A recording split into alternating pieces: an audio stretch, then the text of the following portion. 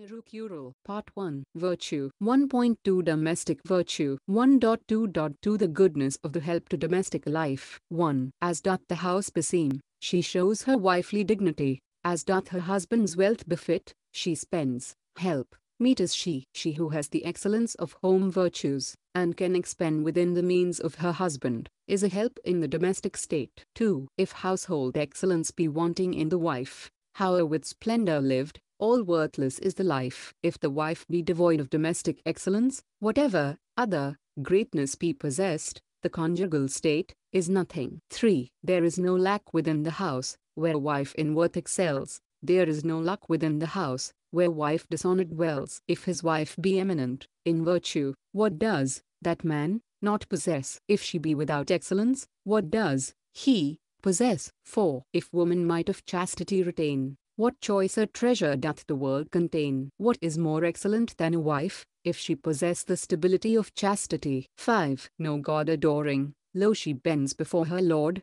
then rising, serves, the rain falls instant at her word. If she, who does not worship God, but who rising worships her husband, say, let it rain, it will rain. 6. Who guards herself, for husband's comfort cares, her household's fame, in perfect wise with sleepless soul preserves, give her a woman's name. She is a wife who unweariedly guards herself, takes care of her husband, and preserves an unsullied fame. 7. Of what avail is watch and ward? Honors woman's safest guard. What avails the guard of a prison? The chief guard of a woman is her chastity. 8. If wife be wholly true to him who gained her as his bride, great glory gains she in the world where God's bliss abide. If women show reverence to their husbands, they will obtain great excellence in the world where the gods flourish. 9. Who have not spouses that in virtue's praise delight, they lion-like can never walk in scorner's sight. The man whose wife seeks not the praise of chastity,